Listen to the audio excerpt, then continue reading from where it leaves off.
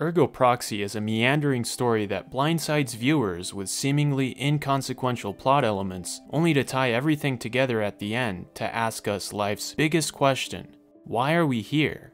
Though this question may have a seemingly straightforward answer at first, I believe that the overall message of Ergo Proxy is that though we all have a reason to exist, we shouldn't look for it, because the truth is ugly, and finding out will end our lives as we know them forever. Hello Funkers, Tony Funk here, and welcome to my exploration of Ergo Proxy's biggest lesson about purpose. But before I tackle this message, I feel compelled to explain the plot for those who are still understandably confused about the role of Proxies, the Domes, the Boomerang Project, and the Cogito virus. Ergo Proxy takes place in the year 7207, 5,000 years after humanity's elites left the planet as Earth neared a complete environmental catastrophe. In anticipation of Earth becoming completely uninhabitable, humanity decided to create a backup civilization within Earth that would help accelerate the restoration of planet Earth's ecology. The spacefaring humans, known in-universe as the Creators, decided to set up the conditions to house humans within domes on Earth. These domes would house sterile humans who would reproduce via a controlled womb system as a means of ensuring population control within the domes. Considering the fact that the Earth was uninhabitable, the creators developed ultra-powerful beings known as Proxies. The Proxies were beings with impressive physical feats and unmatched intellect that were programmed by the creators to obey their instructions and create domes with artificial wombs. Their job was to repopulate Earth by creating self-sustainable controlled cities that would generate organic waste in efforts to fertilize the surface of an uninhabitable Earth. Somehow the domes were linked to the Proxies, considering that after the death of a Proxy, the artificial womb within the dome would cease to produce offspring and its corresponding dome would die out. And so, 300 Proxies were made by the creators, and as a result, 300 domes were erected around the globe. Sterile humans and Proxies weren't the only beings the creators wanted to leave on Earth, however.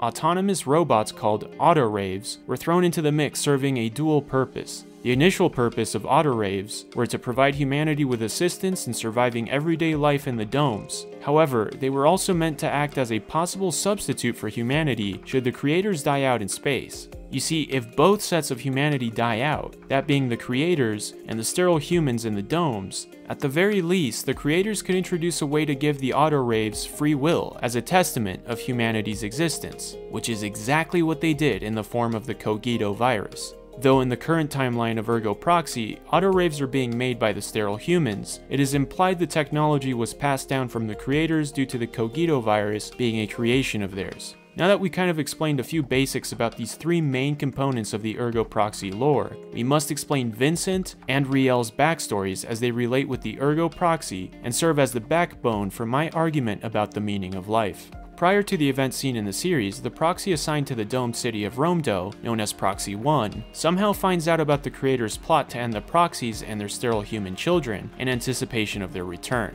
Because Proxy One realizes that his existence is supposed to be a stand-in for real humans, he is angered and decides to create a Proxy whose job would be to kill the creators once they came back to Earth. This Proxy is called Ergo Proxy and is referred to as the Proxy of Death. Ergo Proxy was apparently created by Proxy One and Monad Proxy, who seem to have been romantically involved with each other. One important thing to point out, however, is that Ergo Proxy, though being an offspring of Monad and Proxy One, looks like a clone of Proxy One.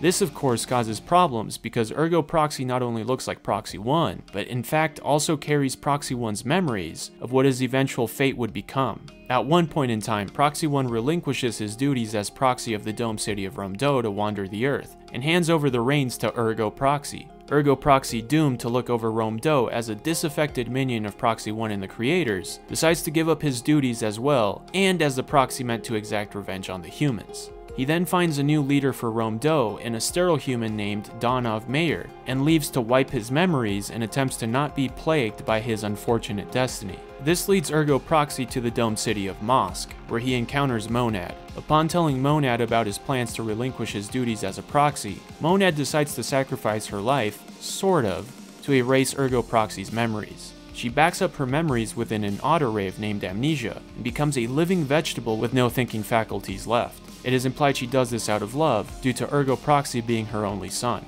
Ergo Proxy's memories and programmed mission are erased, and he reverts to his human form with an alter ego known as Vincent Law. Vincent Law then begins to live life as a human, lacking any memories of who he once was. Time passes, and Donov Mayer, realizing that Romdeau can't be sustainable without a proxy, decides to invade Mosque and capture Monad Proxy as a replacement for Ergo Proxy. In the aftermath, this invasion caused a humanitarian crisis in which many of Mosque's citizens were admitted to Romdeau to live as refugees and work in dangerous sectors of the city. Vincent Law happened to be one of these refugees, and begins anew by unwittingly living in the dome he helped to maintain years prior. While under the custody of Donov Mayer, Monad's body is experimented on, disfiguring her in attempts to revive her faculties. This is presumably done to restore Monad and attract Ergo Proxy back to Romdeau, considering the fact that Donov could not tell the difference between Ergo and Proxy One, and assumed Monad was Ergo Proxy's former lover. Donov probably wanted Ergo Proxy back as an extra layer of defense in case the space humans ever came back, considering that Donov learned about their plans to clear the domes in anticipation of their arrival. Under Donov's top scientist, Daedalus, Monad's restoration fails, but as a backup is partially recreated as a half-human, half-proxy hybrid called Riel. Donov decides that Riel is good enough as a means to lure Ergo Proxy back, and has Daedalus shelter her, as well as gives her a job in the intelligence bureau of Romdeau. Years pass, and leading up to the events of the first episode, Earth's living conditions improve, causing the creators to issue the Awakening Protocol, also known as the Pulse of the Awakening. Soon after it's issued, Proxy's biologies begin to change, causing them to die from exposure to sunlight in anticipation of Earth's thick cloud cover breaking. This isn't everything though. Just in case a vulnerability to sunshine wasn't effective enough, many of the proxies begin to go crazy and either develop self-destructive behaviors or begin to kill other proxies. And thus, the series kicks off during the Awakening, after Proxy One went out of his way to attack many of the world's domes in attempts to leave as little usable real estate as possible for the creators to use. Okay, so now that we have the obscure background lore out of the way, how is Ergo Proxy telling us that our raison d'être, or our reason to be, is counterintuitive to living a meaningful life? Well, before I go into the real-world explanations of this phenomenon, let's first look at how Ergo Proxy demonstrates this phenomenon. Let's start off with Autoreivs and then the cogito virus. Throughout the series, we see Autoreivs fulfill their tasks by helping human counterparts as either entourages, soldiers, or entertainers. Since they were created by humans, they were made for specific tasks in order to contribute efficiently to domed life. It is consistently expressed throughout the series that these tasks are the Autoreivs' raison d'être, or reason for existence. For example, let's take Raul Creed's entourage, Kristeva. Her raison d'être is to assist Raul Creed in his everyday duties, and seems to be very good at it by not expressing any emotion outside of what she's subordinated to do. Because she is an Autoreiv who was not infected by the cogito virus throughout the majority of the series, she was able to fulfill her duties and avoid a disastrous fate.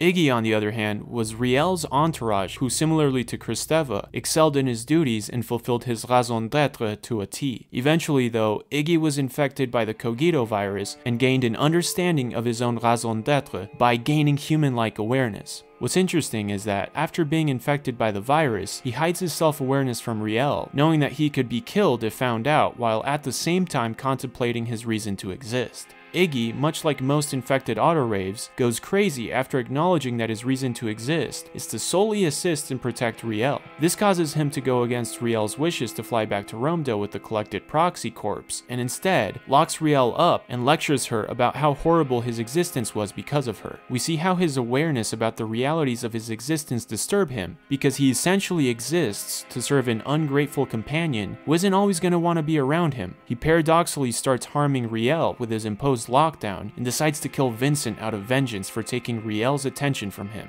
The cogito virus's narrative use is to show how the awareness of one's purpose can drastically change the behavior of an Autoreiv from contentedness to existential dread and selfishness. The etymology of cogito comes from René Descartes' expression, cogito ergo sum, meaning I think therefore I am. This name, then, alludes to the impact of one's awareness about their reason to exist. Autoreivs aren't the only ones subject to develop madness with self-awareness. Humans are particularly susceptible to this, as seen with both Donov and Raul Creed. When we analyze Donov's actions, we realize that his personal goals are to avoid the fate of Romdeau's eventual population replacement. One of the most common themes present in the depiction of Romdeau life is to become a model citizen, to find a raison d'être, and to do one's tasks well without questioning anything. given that Donov is one of the few individuals, both human and proxy, to understand that their civilization is existing on borrowed time. It's interesting that he keeps the citizens of Romdeau from learning about how inconsequential their existence is, including Raul Creed.